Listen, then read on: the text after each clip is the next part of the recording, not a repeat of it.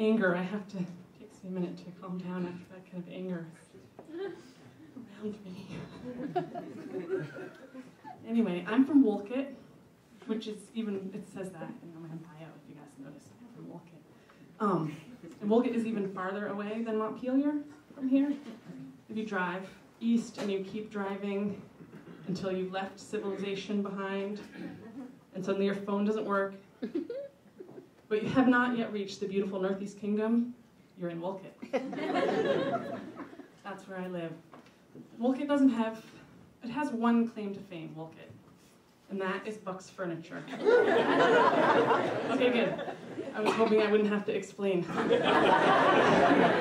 what Buck's Furniture is, because that's a big concept. Anyway, I had a really strange religious experience with Buck's Furniture recently that it's kind of hard to explain, but it was the tax-free holiday. I don't know if you guys celebrate that as part of your religious faith, but I wasn't celebrating it that day. I was just trying to go to the post office in Wolcott, and I was having a really hard time finding a place to park, which doesn't usually happen in Wolcott. And so, I mean, okay, you guys may not be familiar with the layout of downtown Wolcott. There's the post office, and then in every other direction that you look is Buck's Furniture. So, for 15 minutes of driving around, I finally found myself a place to park, and I got out of my car and I looked around and there was people everywhere. There was like families with small children, old people with walkers, couples, people everywhere, and they were all walking in this slow pilgrimage sort of formation toward Buck's Furniture.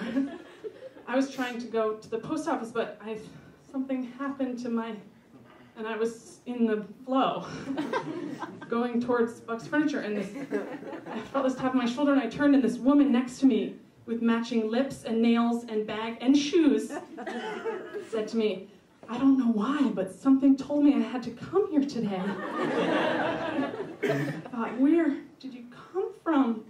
Maybe Buck's is the only place that has a couch that matches you.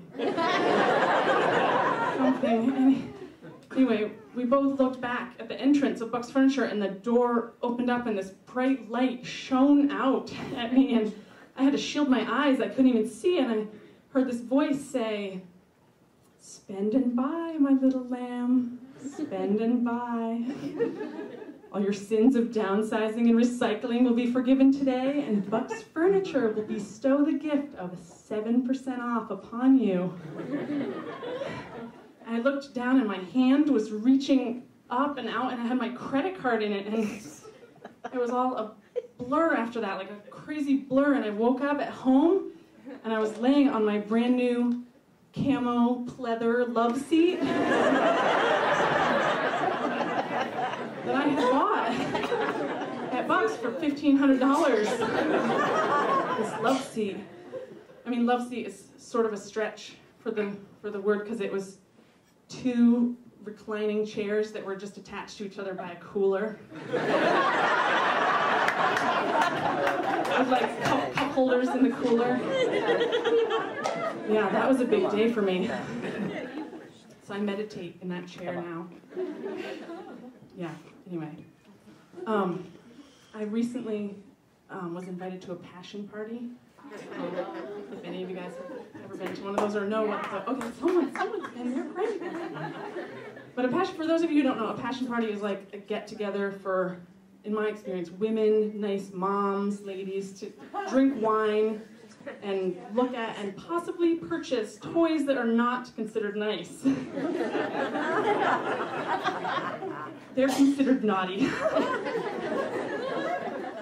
Yeah, naughty. Anyway, I'm at this party, and we are passing around all these appliances, electronic devices, cordless apparatus, with cactus shapes.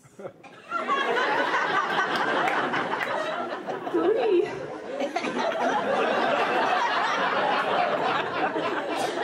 Anyway, that was an education for me, but the first feeling I had when I saw all of these things was, I feel really sorry for men. These toys can do it all. And they can do it all simultaneously, which is important. That's key. In case, if you don't know, that's good. Simultaneity is a good thing. I feel like someone has to. I felt like sex toy companies were really likely to make male genitalia obsolete. That was totally the feeling I had, you know, like floppy disks. I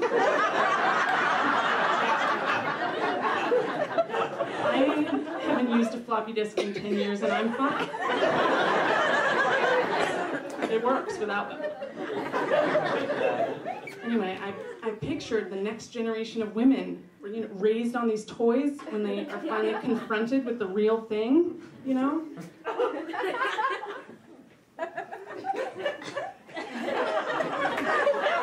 Is that all that it does?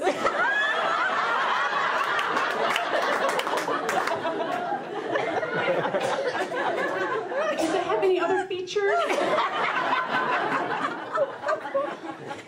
Because my favorite feature is G-spot scooper action. And I didn't really feel like you had that as an option. I'm not.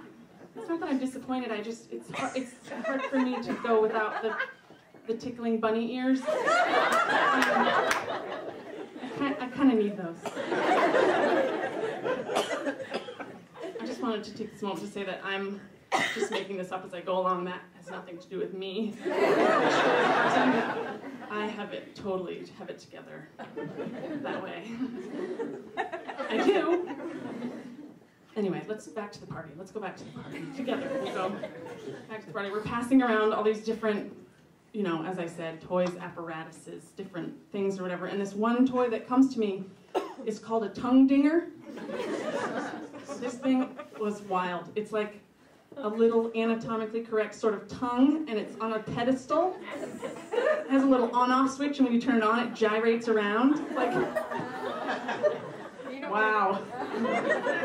Amazing, and it's not the normal body part that people are passing around this kind of party. So I got one. It was kind of an impulse buy for me, but anyway, I got one, and I took it home. I had to find some way to test drive it. You know, I wasn't worrying about that at the time. The next day, I was at home, and I was back in nice mom mode, nursing my wine hangover, and I was picking up all my son's toys, you know, cleaning up the house, taking care of the house, doing my thing. And I picked up my son's 3-foot smiling Elmo doll with a perfect, wide open, smiling kind of mouth. I'm not sure why they connected up in my mind. But they did. They did. So, with my tongue dinger in my one hand and my Elmo doll in the other hand, I said, "Hey, Elmo, you annoying little fucker. I think it's about time for you to tickle me."